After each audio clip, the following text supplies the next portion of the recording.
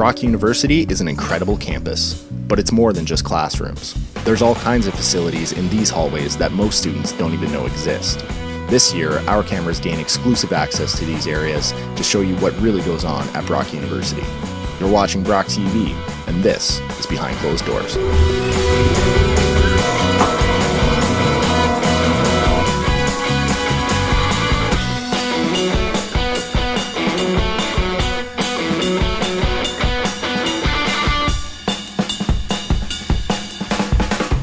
All right, so I'm here with Ryan Thiessen. He's a machinist at the Faculty of Math and Science Technical Services Department. So Ryan, thanks a lot for joining us today. Thank you. Can you tell us a little bit about what you do here and what we're going to see today? So mostly what we do is we build and maintain equipment for the math and sciences. Often we get a professor come into us with an idea and we need to turn it into a working piece of equipment where they can do experiments. We also maintain a lot of the scientific equipment here, such as the liquid nitrogen machines, sterilizers, vacuum pumps, and anything else you'd find in a lab. Okay, sounds really cool. Let's go check it out. All right.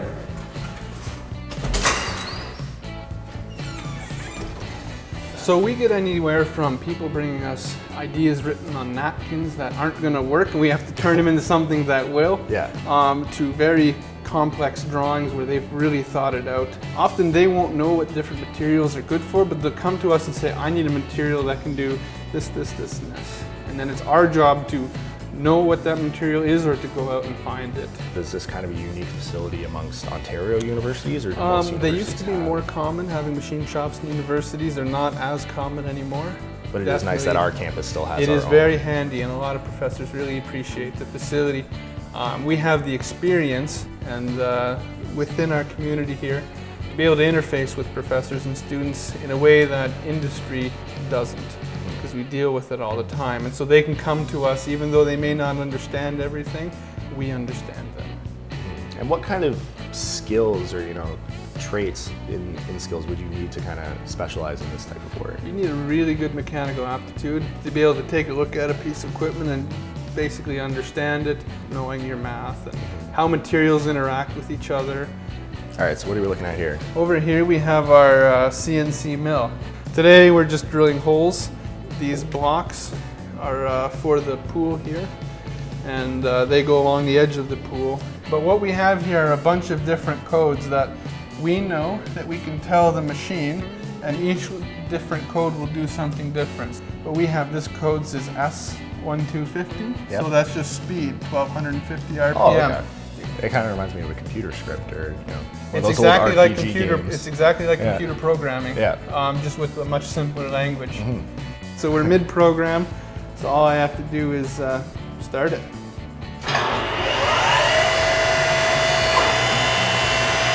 It's going to drill 230 holes all by itself. And you can see it pecks, it takes little chips. That's so that the long plastic chip doesn't get this long. And it does that all on its own. Is there still an element of design in the pieces that you make? Like, do you still think about how it's going to look and how it's Absolutely. going to... We're not interior designers, right. But I imagine it is a bit of a mix between a skill and an art. It is, yeah. I mean, you can rely on just a skill. But if you want people to pay attention to your work, it needs to sort of, as a whole unit, look good. And so on this machine, we're making just little feet for the grape tissue freeze trays. These trays go in a freezer, and they stack several of them high, and they're able to, what they're looking for is information on when the grape buds freeze. So just like on that machine, we have the same kinds of codes, and most of the codes actually overlap from one machine to the other. So it quite simply then comes out looking like this. It's kind of all burred up. It would also be less burred if we were using coolant. Right. So we call this room the crib. The crib. And well, it's a common name for rooms in shops where you keep all your little pieces. People come in and they say, I need this screw, but I don't know what it is. Yeah. We do that all the time. Yeah.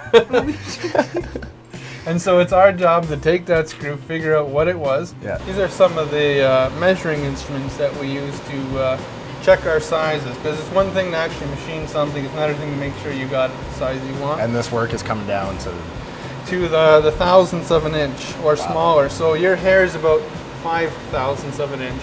So we can work to 1/50th of that if need be.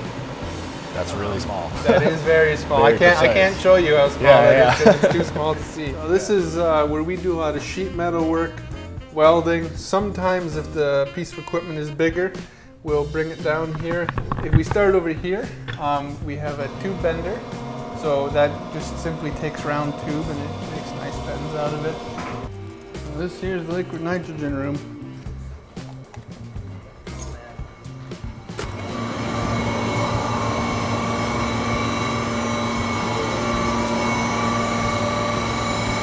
So that's the old liquid nitrogen machine. A number of years ago, it was replaced with this newer one.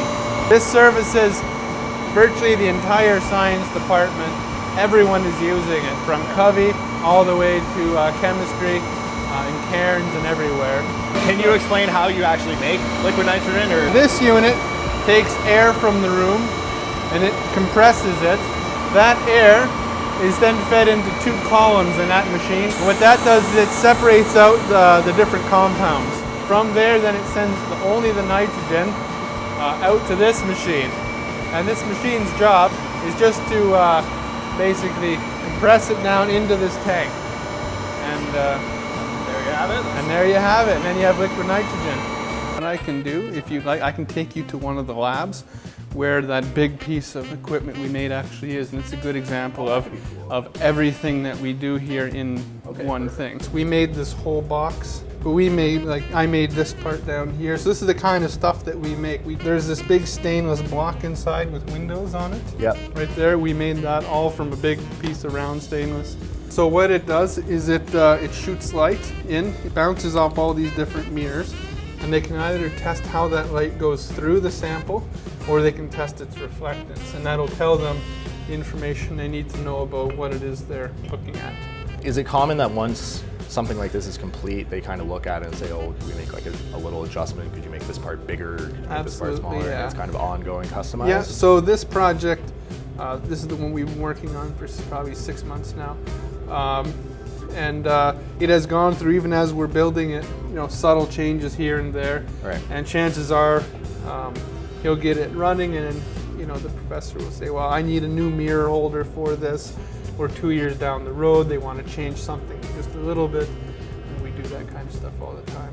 All right. So Ryan, just want to thank you for showing us around the shops today and for sharing this with us. This is some pretty crazy work that's going on at Brock that we had no idea was here. So thanks a lot for showing us. Well, thank you very much for coming down. Take care. Stay tuned for more episodes behind closed doors. One cool thing we've done in here is on that bandsaw, we were able to cut dry ice one time. Oh, really? Yeah, that was neat. I think it was a lab instructor came to us and said, I need you to cut this and drill a hole in it. It cuts like plastic. Yeah. It cuts really well. You wouldn't think it would. Yeah. So that's sort of where we take our skills from working with other things and we apply to a new. Right. We have no experience with dry ice. How are we going to do this? Well, it seems like you guys are pretty much prepared to handle whatever anyone throws at you. Yeah, there's almost nothing that we can't make.